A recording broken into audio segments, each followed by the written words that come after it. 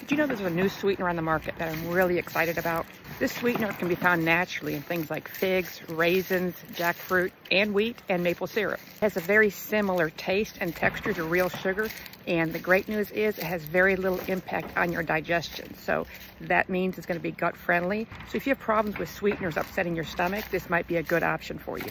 And what I find really exciting is that in studies, it shows that it can actually act as an anti-inflammatory and an antioxidant. Now, this has only been done in animal studies so far, but the research is really exciting that we can find possibly a sweetener that's actually good for us, that acts as an anti-inflammatory and antioxidant to heal our bodies. And even more exciting news, it's been shown to reduce the fat in animal studies. So the potential for it to be useful for humans is a great. What's also exciting about it is that in studies it's been shown to help to reduce the fat in animals.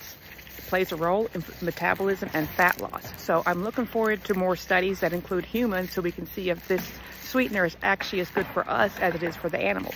And in studies, it's been shown to not raise your blood sugar. So if you suffer from diabetes or insulin resistance, this could be a good option for you. And what is this sweetener? It's called Allulose. So begin looking for the sweetener and some new products coming out on the market, and keep your eyes out for research that's going to tell us more about what Allulose can do.